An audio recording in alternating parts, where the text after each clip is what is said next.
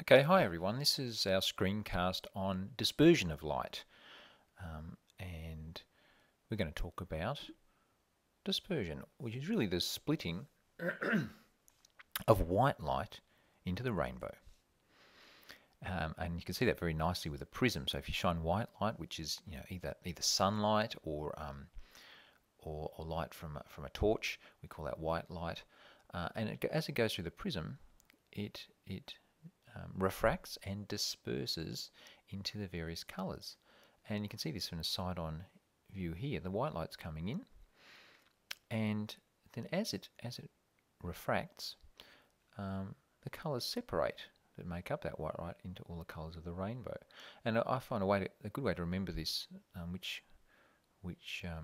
the direction of each is blue is the bendiest. In other words, the blue in the white light bends the most as it goes both from air to glass and then glass to air, and ends up bending down at the bottom of the rainbow. Okay, and if you need to remember those, you need to remember Mr. Roy. What's his name? Mr. Roy G. Biv. There he is. R for red, O for orange, Y for yellow, G for green, B for blue, I for indigo, and V for violet. Okay, and they're the colours of the rainbow, and in that order. Okay. Now, actually, rainbows happen in the sky. They don't happen in glass prisms, and they happen. It's the same process, though, that you have the white light entering, going from air, and this time not to glass but to water, and it refracts and disperses within the water, and then there's some total internal reflection as well, and it emerges. Okay, so in a primary rainbow, the first rainbow, you see, looking through a number of drops of light, you see the rainbow going from red down to blue and beyond. Okay, if the light's strong enough, you'll actually also see a secondary rainbow, which is when it refracts and then reflects more than once within each raindrop.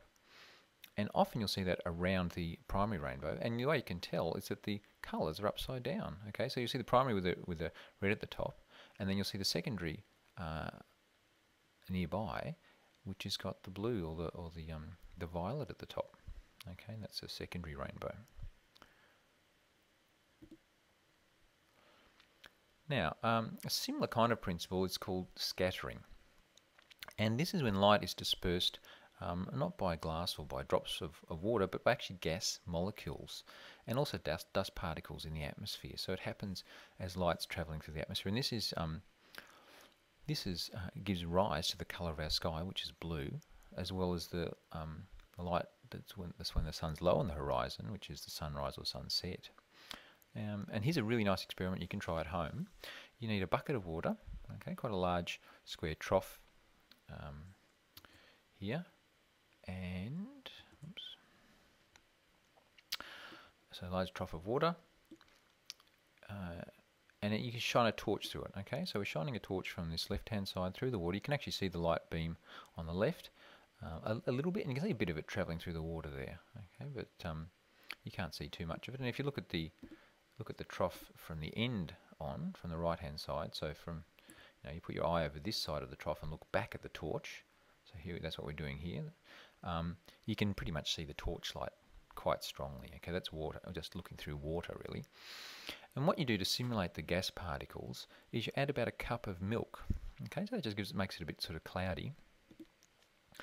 And then what happens? So you shine the torch through, and this is really interesting. Okay, you've got the torch, and you're looking at it from above. Now this area here where the torch is hitting the water and you're looking from directly down actually has a bit of a bluish tinge.